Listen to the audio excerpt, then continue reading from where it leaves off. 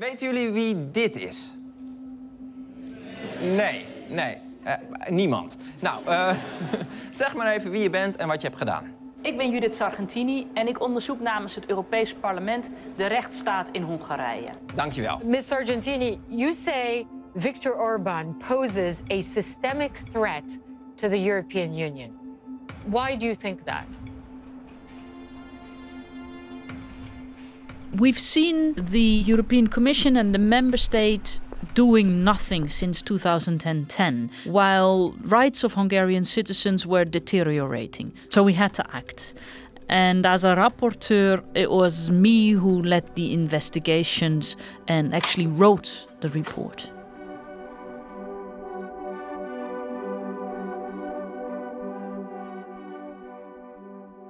The Fidesz political party, of which Viktor Orbán is the leader, has been in power early 2000s. Then they lost the elections to Social Democrats. But they worked hard and gained back power in 2010. So it was his second term as prime minister, but there was time in between. Now, he came back to power not necessarily because he was that popular, but because all the opposition was both divided and tainted by massive corruption scandals as well as an economic crisis. Now, once he was in power, he changed the political system, and particularly the electoral system, in such a way that with a plurality of the votes, he would get a supermajority of the seats. With almost all of the votes counted, Hungary has said yes to 4 more years for Prime Minister Viktor Orbán.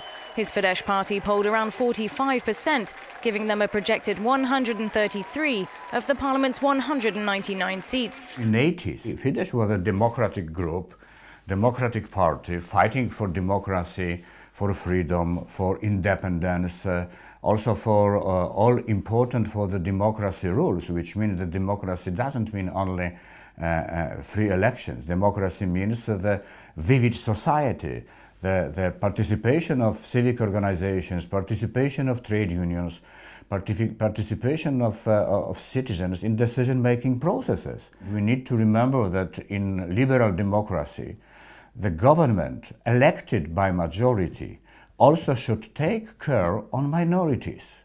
This is the key issue for the real democracy. Newspapers have been closed down, TV stations changed tone and are only speaking to what the government wants them to say. The Central European University is forced out of the country and moves to Vienna. And there is large-scale corruption with European funding, European taxpayers' money, which is enriching Viktor Orbán and his entourage. Along the way, the democratic process is being eroded, and so elections are no longer really free and fair. The government parties have a massive advantage over the others, and now even the oversight of elections is being pretty much controlled by Fidesz, which means that today it probably is no longer even an illiberal democracy. We should call it a competitive authoritarian regime. What he is doing is taking away basic rights of his own citizens. This is not about migration or asylum, but what he does is not treating every Hungarian equal for the law. A Hungarian citizen is a European citizen, and if we do not protect their rights, what will happen if my rights are infringed or the rights of another citizen, group of citizens in another European member state? This report never attacked the citizens. We are not talking of a report which is going against the Hungarian citizens. In the opposite, this report wants to help the Hungarian citizens. Fidesz, the ruling party in Hungary, Viktor Orbán's party, is a member of the EPP, the European People's Party, the Christian democratic family in Europe. Other members are CDA in the Netherlands, CDU and CSU in Germany. And these are all democratic parties and also pro-European.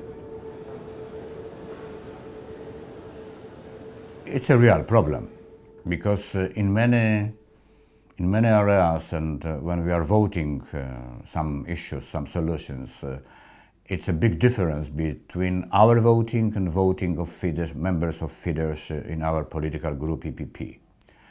And also EPP voted for this resolution. It was clear, so it means that also Manfred Weber voted for this resolution, so voted for starting the procedures related to Article 7. The EU has, in word, criticized Orban, but almost never in deed, which means that not only do they allow Orban to undermine liberal democracy, but they actually subsidize him. And this is first and foremost because of the European People's Party, of which Orban is a member. But the rest of the European Union hasn't been particularly forceful either. The European Commission could have sanctioned them at various moments and never really tried.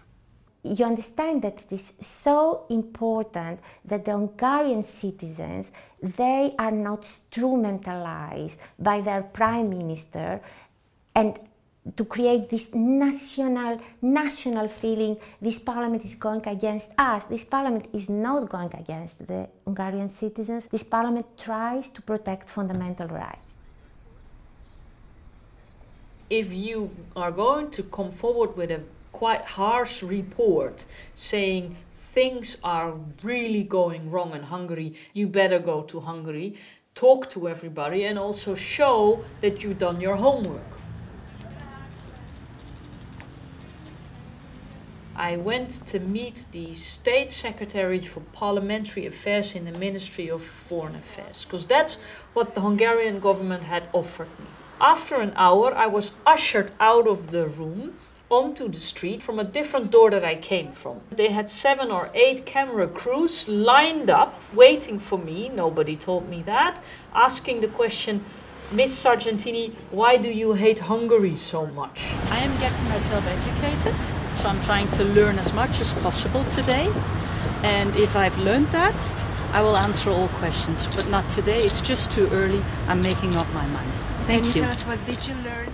While I was in that struggle, other camera crews were inside the Ministry of Foreign Affairs, where the State Secretary gave a big press conference telling how naive I was, how stupid the questions had been that I asked, how I clearly have no clue about Hungary and the history of Hungary. And I was on the evening news on all channels, of course, because most of the channels broadcast what the government wants you to broadcast. Az Európai Parlament bevándorláspárti többsége el akar hallgattatni minket, mert kerítéssel védjük hazánkat és Európát. Ne engedjünk a zsarolásnak. Védjük meg Magyarországot. Készült Magyarország kormánya megbízásából. Ik pik dit niet langer. Ik snap dat Hongarije geen Nederland is en ik weet dat veel Hongaren dol zijn op Orbán, maar ik snap ook dat Europa niet accepteert dat een halve dictator binnen de EU een rechtsstaat opblaast. Article 7 is an article in the Lisbon Treaty that can be used when the situation in a member state deteriorates so much that action is needed, and it can lead to taking away the voting rights of that member state in the European decision-making. The problem are the member states, and the member states, they protect each other. And somehow the situation of the fundamental rights has been very much politicized, and somehow for a certain period the political families, they protected their national governments instead of protecting fundamental rights. Honestly, I thought fat chance that I get the 2/3 majority. We can come close, I thought. But all those that abstained in May 2017 had to move from abstention to voting in favor, which is quite something. And that's why I needed time. I needed to convince them from abstention to in favor, which would then show publicly where they stand. A 2/3 majority is difficult to reach, particularly when you're addressing a member of the European People's Party. Because the majority of the prime ministers is from the EPP and the majority in the Commission as well, they were protecting Fidesz and Viktor Orban, their family member, and they let him get away with all these breaches of the rule of law and democracy.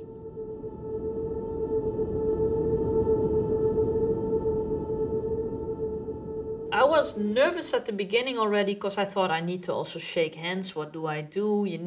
It's the start of a debate and you need to at least look each other in the eye and have the politeness to say, have a good debate. I never got that chance because he waltzed in late and I thought I will not let him get away without a normal handshake. It would suggest enemies, whereas this is not the issue. This is a member of parliament critiquing a government. It's nothing personal.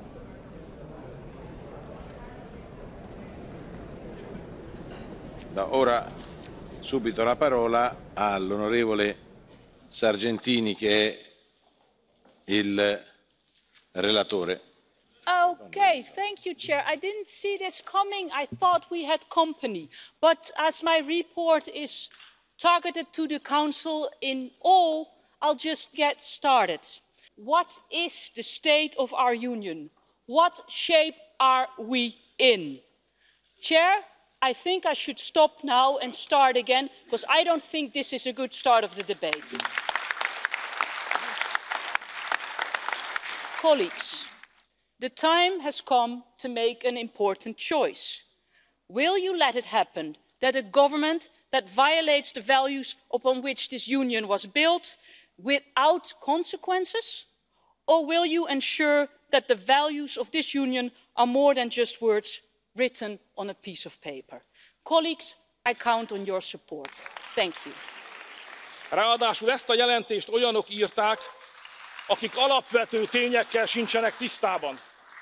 A jelentés bevallja, elmulasztottak hivatalos delegációt küldeni Magyarországra, vagyis önök megfelelő tényfeltárás nélkül fognak dönteni. Viktor Orbán spoke straight after me and he used it to provide a message to his citizens back home.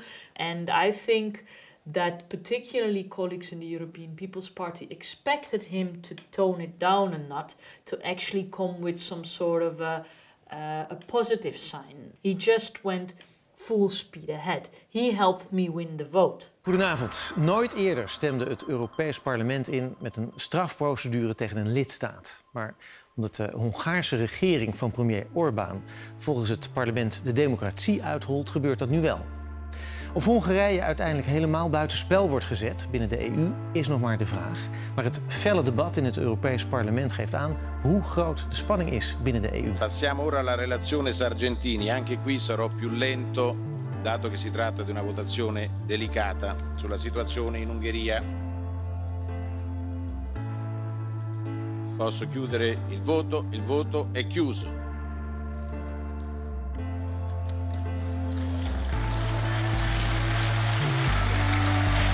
Approvato.